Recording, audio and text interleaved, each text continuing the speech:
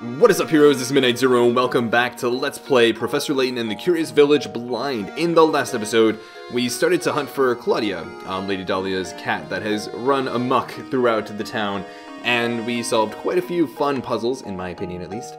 And in this episode, we're going to continue our chase of Claudia. I did start the episode again with another one of those The Story So Far segments. I don't know if you guys want me to include those or not. Maybe that's actually something that you guys would find really helpful, so I'll try including it next time. I don't know if you guys noticed it was absent this time, but I guess regardless, we were going to click on Claudia here and see what's going on. Are we about to catch Claudia or what? Aha! Fluffy, check. Purple bow, check. Sullen expression, check. No doubt about it, that's Claudia. Good eye, Luke. Now that we've located her, the question at hand is how to go about catching her. Leave this one to me, Professor. Ah, yes, I'd forgotten that you have a way with animals. Well, go right ahead then. Is this gonna work well, or is it gonna be a puzzle? Here, Claudia. Here, girl. Yikes. That did not sound like it was gonna turn out very well for Luke. And off Claudia goes. Luke, are you alright? You can see the scratches on his left cheek.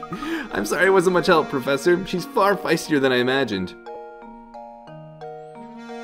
Alright, so we must continue moving about, right? So we'll head to the left this time. We haven't gone to the left before, I believe. Oh, I almost forgot. We ought to visit the local inn and see if we can't procure some rooms for the night. Sounds good to me, Professor.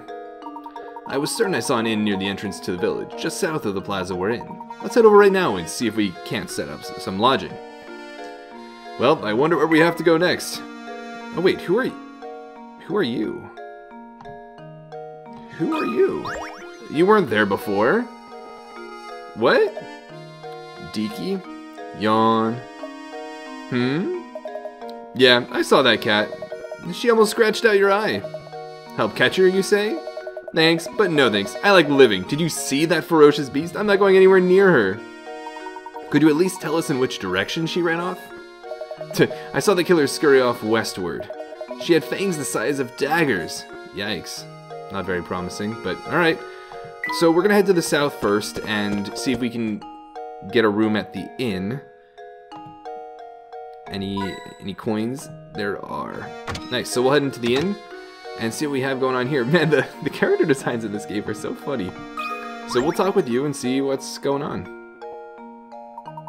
Beatrice. Oh, hello there. General Kenobi. Welcome to the inn at St. Mystere. We're the only inn in town, you know. You see, visitors to our little village are quite rare. Ah, good day, madam. We seek lodging for the night. Do you have any open rooms we could rent? Oh my stars, what terrible timing. We're currently remodeling all of our guest rooms. The only rooms left are in the attic, but if you don't mind that, I'll make sure you're very comfortable. I do hope you'll stay with us. It's been a while since a fine gentleman such as yourself stayed with us. The rooms are, not very big, but I'll make sure they sparkle. Can you come back in a bit? Oh, and I'll do my best to get 2 normal rooms ready for you as soon as possible. Oh, thank you, but you needn't trouble yourself on my behalf. As long as I have a bed to sleep in, I'm satisfied. Low maintenance, Professor Layton. Ah, yes, about that. Oh, what terrible luck. You see, all the beds are out being refinished. Great, but don't worry, Mama Beatrice is going to take good care of you two. I'll even drop the nightly rate. The inn option has been added to the trunk. The inn is a puzzle in which you arrange items in Luke's and the Professor's rooms. To access it, touch the trunk icon, then touch the inn icon. When you obtain a new item for Luke and the Professor, you'll be asked where you want to put it. Interesting. You can always rearrange your items, so don't worry too much about where you first put an item. If one of your rooms is too full to take on new items, the item will go to the room with available space. Here's something to make the place feel a bit more like home.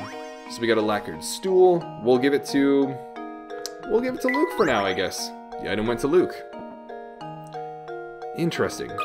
Oh, apparently this mirror, or whatever this was on the wall, is a puzzle. Look, a hidden puzzle. 112? My beloved. Worth 50 picarats. Oh my. Let's see what we have here. Okay. Move the different sections of the picture around with your stylus. Okay. Touch the arrow icons to rotate picture sections when you form the answer to submit. Okay. So a work from a famous artist was recently discovered. The painting is a self-portrait of the painter in his later years and is entitled My Beloved. Assuming the artist wasn't a huge narcissist and referring to himself, his beloved should appear in the painting somewhere. Can you find his beloved? Interesting. If I had to guess, his beloved is maybe like a dog or something? Is it related to the shadows? Oh, it totally is. It totally is. Let's see here. Let's start off by doing this. This seems like we're on the right track, right? If we just focus on the black section.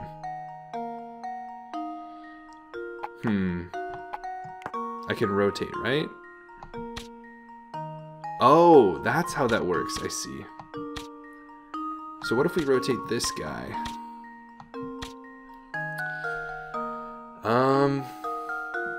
Because I'm fairly confident this is what we should be aiming for.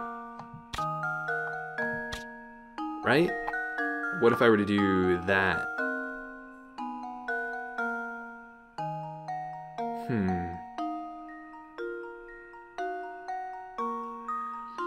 I mean, it could be... I'd imagine it's possible that it could just be a reimagining. Is it possible to reset the picture? No, it doesn't seem so, unfortunately. I'm curious as to how this all fits together. I feel like it's got to be a dog. That's my initial impression. But this doesn't, you know, strike me as something immediately.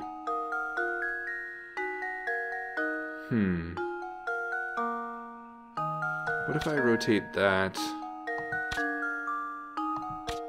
this way? No. I'm just trying to see how I can get maybe certain aspects to line up well. Maybe it's supposed to be like a woman?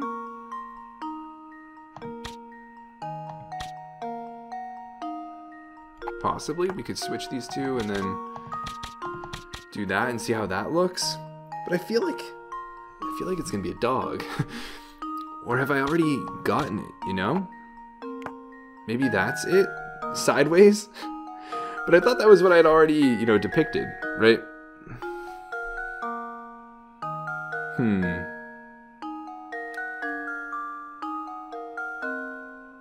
I'm not entirely convinced. That looks more on point, actually.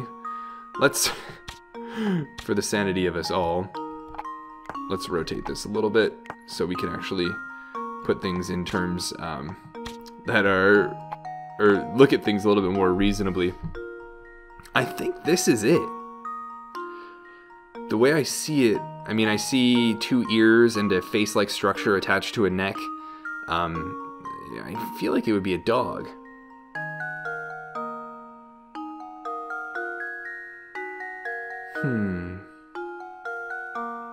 Because I don't really see it being anything else.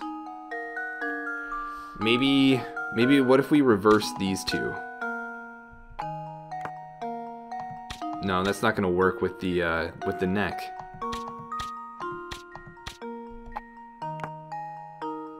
This looks like it lines up to me. Is it upside down? I don't think so. Is it supposed to be a cat, too? I feel like this is it, but I don't want to get it wrong. I mean, yeah, this lines up too well for it to not be it. Is more so what I'm thinking now. I'm gonna try this. I think I've got it. Let's hope we're right. Oh no, we were wrong. Oh, I was sure I had it. Darn. All right, well we'll try again. Darn, we're losing pick rats, guys. Okay, 45 out of 50. So we'll work with this again. I feel like this is a correct picture, but I guess not, right? How else could I rearrange this then? I feel like it has to do with this bottom part, if anything. Right? Like something like that.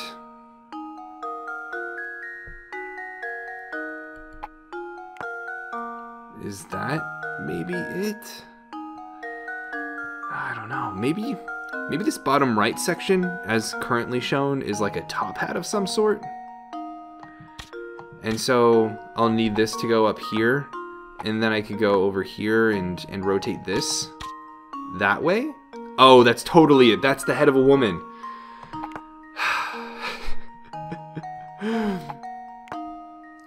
Yeah, that's totally it. I thought it was gonna be like a dog. At least let me know in the comment section if you at least saw what I saw in the very first attempt. I thought it might be a woman, but I thought it was like an animal or something too. But no, this is absolutely it. My first impression is that it would be a woman, but then I was like, I saw the pet, I saw a dog, or I saw a cat, and I was like, that could be it. Oh, I should have seen that it was supposed to be a hat. Regardless, we did solve that eventually. That's right, the silhouette of the artist's true love was hidden in his painting. The painting must have been a tribute to his love for her, or for himself. Easy peasy. Now let's go find some more puzzles. Okay. We'll continue the hunt. Anything in there? Nice hint coin. How about over there? There? Nope. How about there? Nope. How about the chair? Nope. Can we go in this room? I think I smell bread baking back there. And then the stairs to the second floor. Where can we go? Oh, so we can't actually go anywhere. It's just that one puzzle for now, at least. Okay. We'd better get back to searching for Claudia, Professor. Yeah, that is a good idea. We've already tried going in. Have we tried going in here? No, can't. Okay. Then I guess we're alright for the time being. Anything else of interest? No? Not for now, at least. Where are we trying to go? We're trying to go back forward and then to the left is what they said. Or rather, westward. Which is to the left in this case. So we've got some new individuals here who seem rather heated. Let's get ourselves a hint coin and check out what's going on. Because it doesn't seem like too much good stuff is happening. Polly is very upset. Oh, I have just had it this time. I think we're going to explode. You look like you're going to explode. Like a water balloon filled with rage. What's that? Why am I angry, you ask? Why am I angry? Lend me an ear, will you, guy? There are these three bozos in town and we just can't stand each other. It's so bad that none of us want to see each other's ugly mugs, but St. Mystere ain't a big place, right? Sometimes we cross paths on the way to work, and just like that, bam, time for a screaming match. Doesn't sound like a recipe for success. I sure do wish we could find a way to keep from bumping into each other in the mornings. So we're gonna have to plan some routes. Hang on now, you look like you got a good head on your shoulders. That smile, though. Do a guy a favor and help me with this. We've encountered our next puzzle, friends. Puzzle number 20. Unfriendly neighbors. 50 picarettes. Draw a path between one man's home and his work by connecting matching blocks. Okay. The catch is that these men can't stand each other, so you have to make sure that none of the paths touch. To make a path, all you need to do is tap a block and start drawing. Okay. So, interesting. So, we can't go... I'm looking at this lower right A. That's the lower right A and the upper right C are what's going to, in my opinion, provide a lot of restriction on the puzzle. Because D can't go around C, right?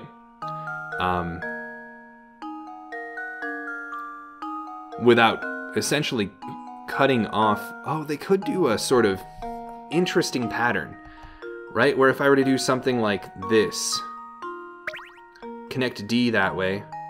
Nope, that cuts off C potentially. So we'll clear that. Oh, but I don't necessarily even have to do that. Nope, come on. We can go like this.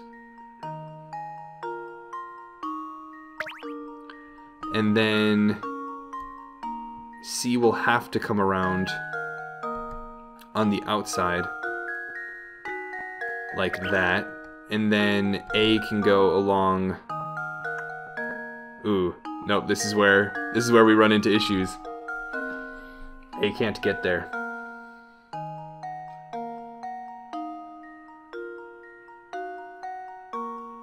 So that's not the solution. So let's take a look at some connectivity, right?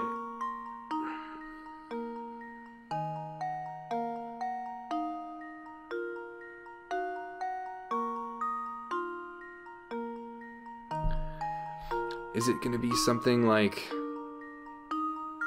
B going around this way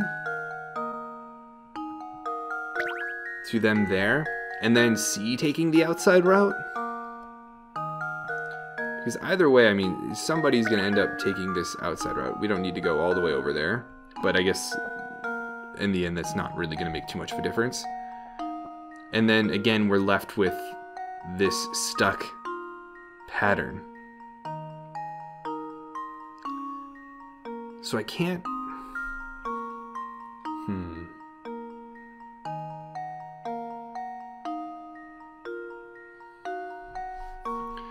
I think I should instead focus on A to start. Taking this sort of an inner path.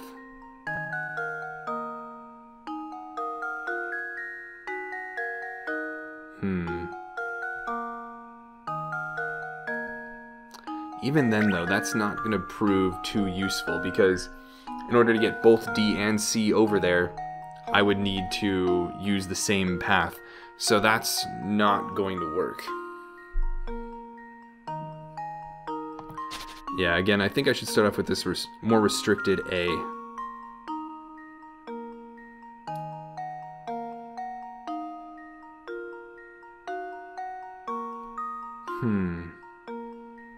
If A takes the outside route, because realistically it's going to need to in some regard, because otherwise it'll cut off B and D. I really do think A is going to have to take this outside route. And then we'll have to work on things from there. C cannot go around D on the left, so C must go around... Oh, I see it. I see it. So C, yeah, must go around D on the right, and then up there. And then, again... Oh, wait, no, but there's that gap there. Oh, that's proving to be so annoying. That... Between A and B in the top left, that extra space there, that lack of a road, makes a huge difference. We could have, you know, D otherwise go up here, but that's going to be problematic. Unless... Oh, I see. Can I bring this back? I can.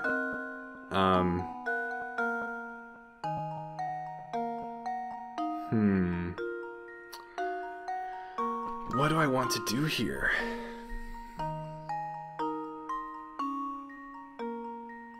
Oh, wait, no, that's not what I wanted to do. So A is going to have to go around on the inside of D, and then go around like this.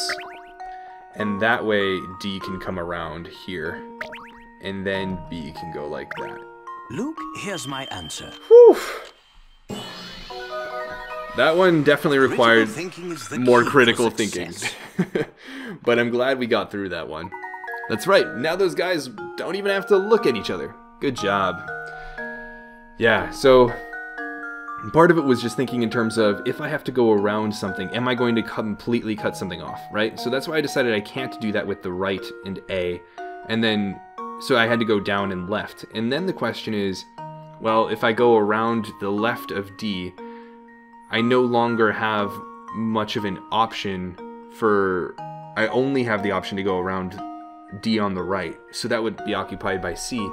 But then, how do I get D connected? And then, obviously, well, you guys saw the process. You guys saw the process of how it progressed. But that's actually that was a really neat logic puzzle. I like that one a lot.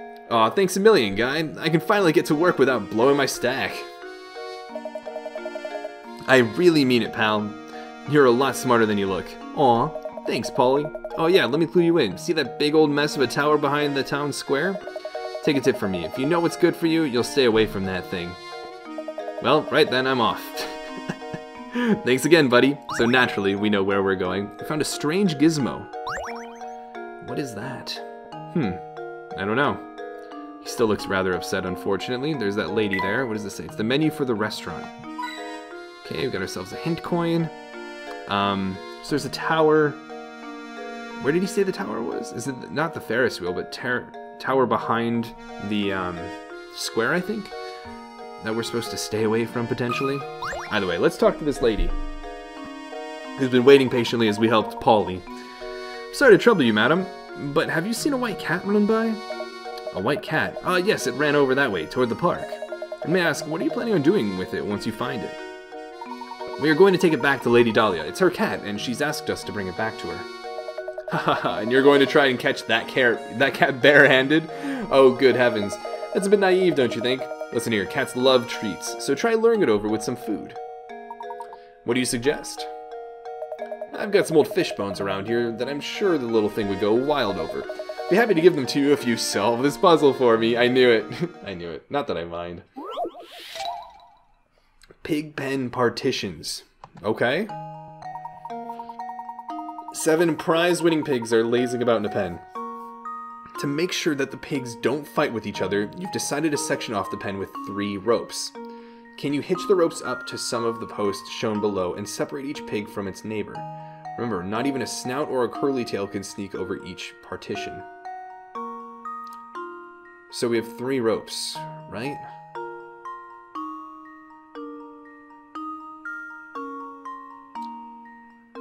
Oh, I think I see it. Drag the stylus from one point to another, draw a line. When you're finished, okay.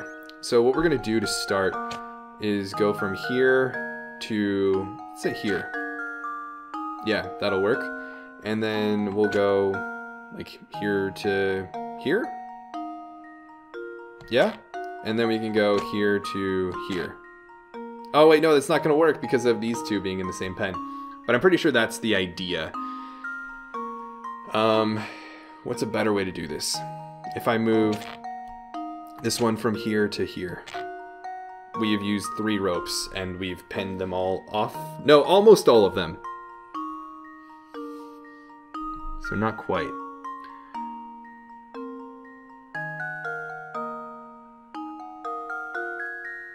And the ropes are straight lines, which matters. So we're close. Definitely close.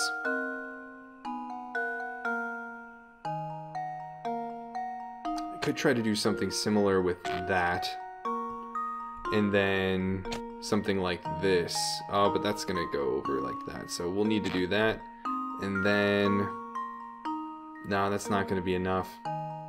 It'll be close, but still not quite enough. I was thinking we could maybe do from like here to here. But yeah, like I said, that's gonna put 2 of them there.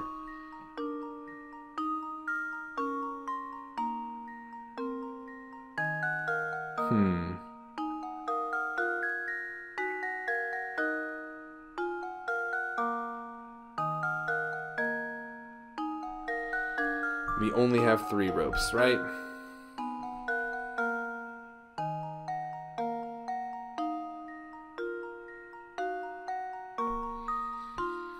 And there can be no pig next to its neighbor. Not even a snout or curly tail can sneak over each partition. Okay, so they're very clear about those instructions. Let's think through this again. Oh, I've got an idea. We need to basically make ropes that go around the one in the center while partitioning the other ones. So if we were to do something like that, and then... didn't I already do this though? That, and then... ah, that's not going to be enough still. I was going to say something like that, or this, but that's still not going to be enough. See how these ropes interact in such a way that we've made a triangle in the center? We need to construct the rope such that that triangle encompasses the pig in the center. So let's try and do that. We do something like that, and then that.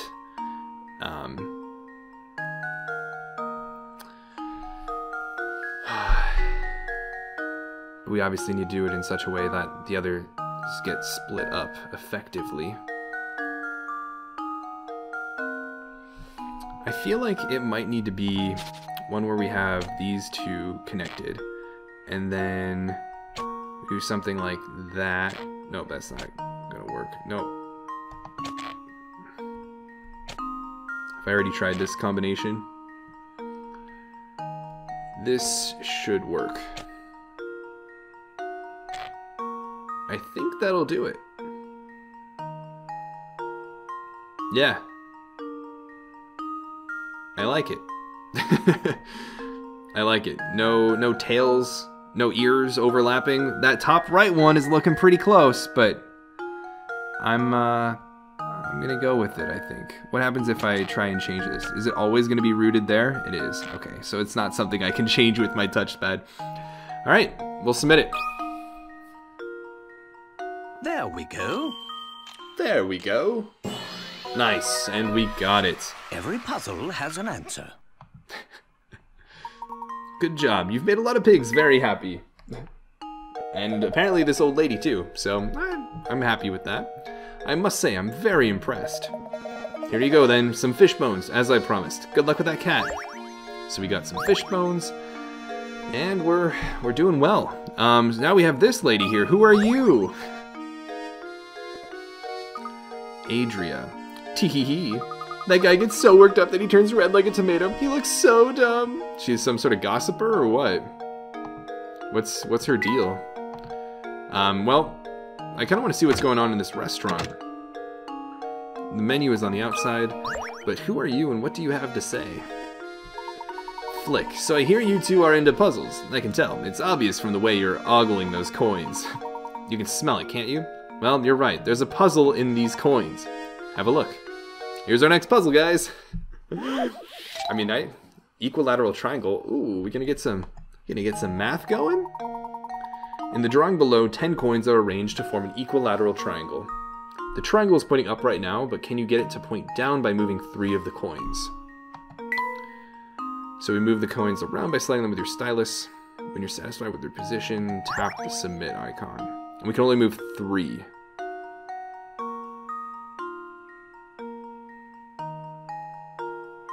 Ah, I see. So, actually, yeah, what we need to do is this. We'll move this coin up here. We'll probably want to line that up a little bit better, but we'll move that one up there. Can we move this a little bit closer? Okay, yeah. Let's get this in line a little bit. Maybe a little bit further out. Yeah, that's good. And then we move this guy down here. Cool. It's definitely pointing down now. There we go. Awesome. Another puzzle solved.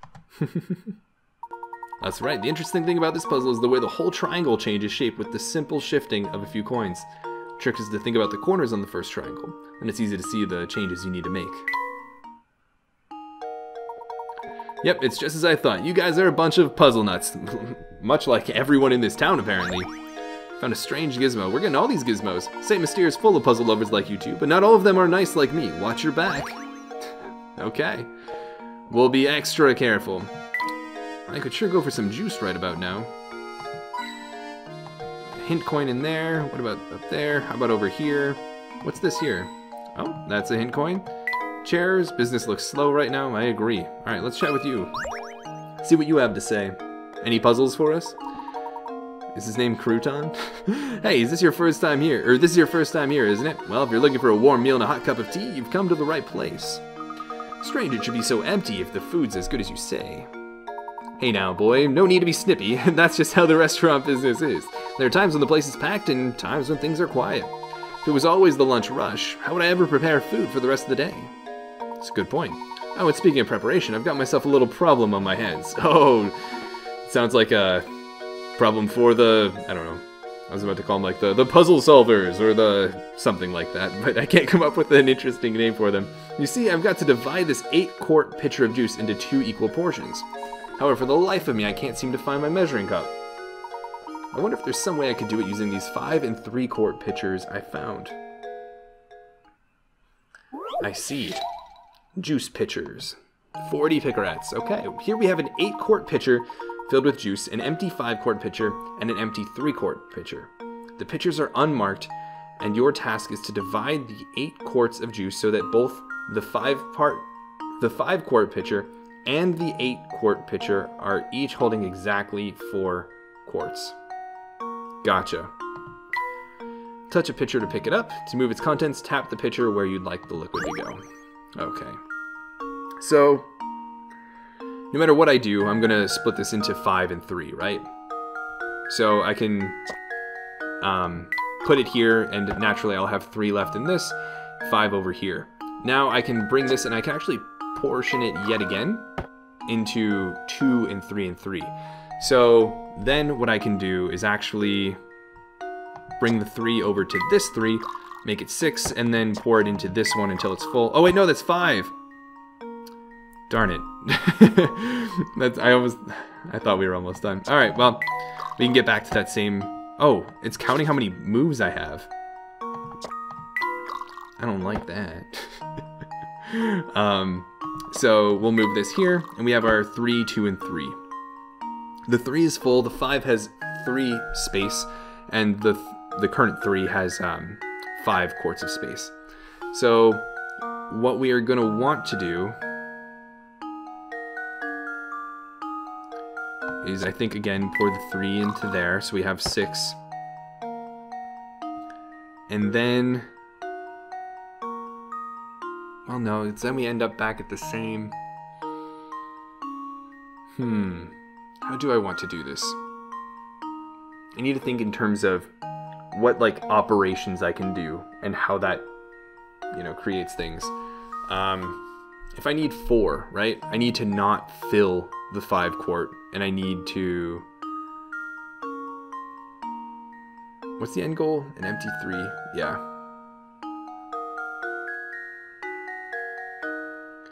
Gotcha. Yeah, so it's the... So I need to get the 5-quart pitcher to a state where it is it's filled with 1 quart.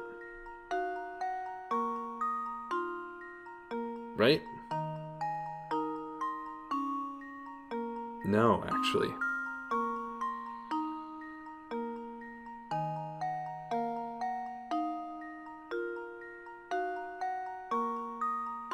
Huh. That's actually really interesting. Okay, so if we do this, and then bring the 5 over here, we can then... Where do we want to put the 2? It's not going to make too much of a difference. I have to do something with the 3, which is why I feel like it has to be the 3 into there. But that doesn't help a lot, because we'll still end up with a 3 and a 5 in the end regardless, right? If I try to think backwards, right, my final move needs to be pouring one pitcher into another in such a way that they're both left with 4.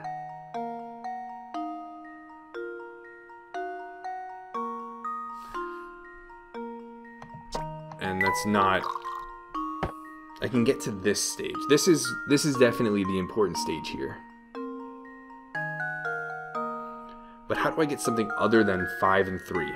Right? I can break up the 5 and 3, and then I can go from that to 3, 2, and 3. Now I need to construct other numbers I can work with. And I can get a 6 and a 2. Oh, I see. I see. We're going to restart real quick. We'll pour into the 5, and we can pour the 5 into here. Now, again, like I had before, I can do this and pour the 6 into there. But now I can transfer the 2 over to the 3, and that way I can make a 5 in this one, and I can shave off 1 from something, by pouring into this last cup, right? So now if I pour the 6 into the 5, I have 1 remaining here. Now I pour the 5 into this one, I'll have 4 in here, and then I can pour the 3 into this one, and then we are set. And that should be the minimum number of moves necessary, too. Awesome! Critical thinking is the key to success.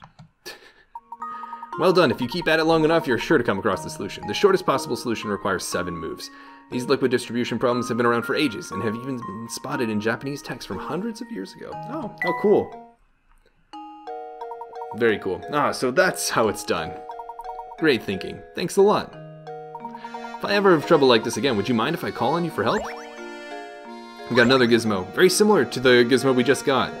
So it's interesting to know that we can get multiples of gizmos. And now, I guess, out of curiosity, I do want to take a look.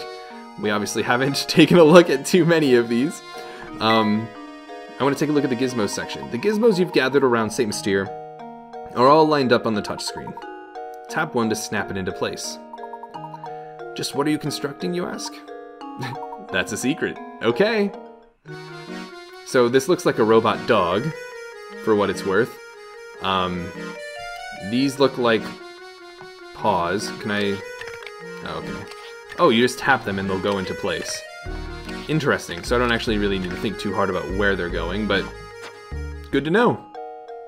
It's pretty cool. And then there's the painting. Touch a piece of the painting to go to a screen where you can place your selected piece. You can also enter the placement screen by tapping the yellow arrow at the top of the selection screen. Return to the selection screen from the placement screen anytime by tapping switch. Move pieces on the placement screen with your stylus. Grab the piece in the circle that appears to slide. Okay. Gotcha. 20 pieces. Something good will happen. Cool. So there are 20 pieces. That's at least worth noting. And there's not going to be anything we can do at this point. So we're going to not worry about that for now. There's a journal. There's the inn where we can rearrange things. Very cool. Very cool.